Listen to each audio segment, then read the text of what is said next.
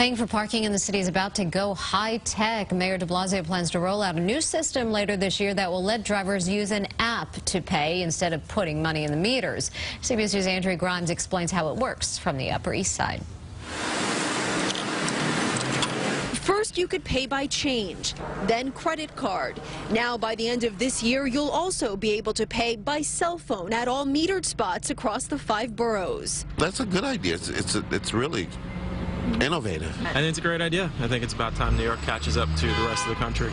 Mayor de Blasio says a new app will let drivers pay for parking and add time from their cell phones wherever they are, even getting credit back for unused time. Oh, you can do it from a different location. That's great. Yeah, that sounds even better, actually. The city says the new system will draw on the experience of a pilot program in the Belmont section of the Bronx. Back in 2013, we told you how drivers there could sign up for the Pay by Phone app, providing their license plate number, credit card information, and location of the closest meter.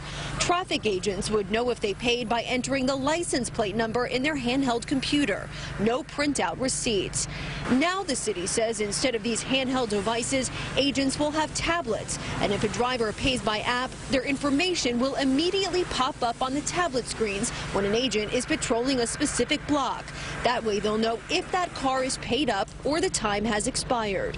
While most drivers we spoke with welcome the news, That's a great idea. others are not so sure, worried it's another reason for people to be on their phones or stay parked for an extended period of time. No, I don't think it's a good idea.